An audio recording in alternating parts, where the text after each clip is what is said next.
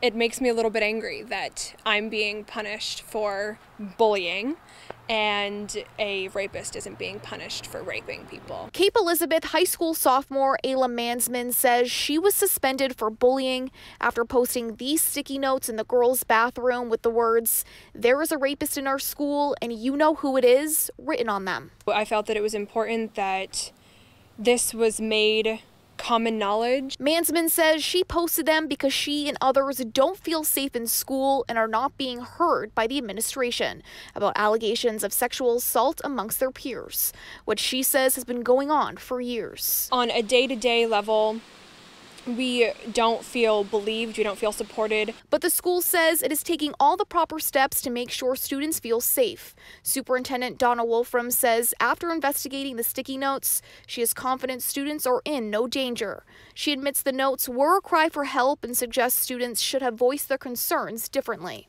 Do you support them coming out and saying? I think there's a way to do it, a proper way to do it. And if they go through the proper channels, I think that's perfectly fine. I think we're willing to listen to our students. Do you think the sticky notes are a proper way to do it? It caused a lot of confusion. We spent a lot of time investigating. It had some adverse effects on some other students.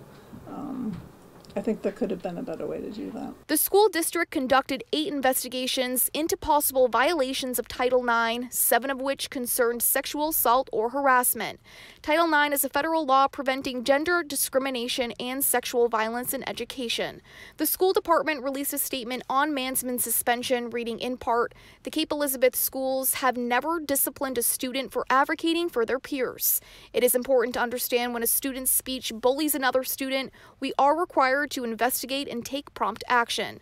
Mansman says she never put the accuser's name anywhere on the sticky notes and doesn't understand how it is bullying. I find that that is completely out of line. She says she and her family are going to discuss what to do next and says if anything good comes out of this, it's that it starts an important conversation that she hopes will spark change. Just the people in this room, but the people in our community and the people that are affected by our community, there are steps that need to be taken to improve our culture.